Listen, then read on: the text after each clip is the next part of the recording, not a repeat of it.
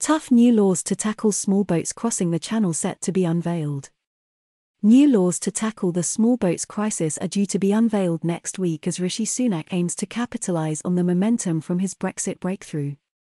The long-awaited measures, provisionally titled the Illegal Migration Bill, will set out a wide range of tough laws to combat arrivals across the channel. The bill is expected to be published ahead of a summit between the Prime Minister and French President Emmanuel Macron on Friday. There is now a political imperative to seize upon the opportunities that have been provided by the Northern Ireland Protocol, a source said. The momentum is such that details of the Small Boats Bill are likely to be agreed in government very quickly. Ministers want to sort it and get it done. New laws to tackle the small boats crisis are due to be unveiled next week.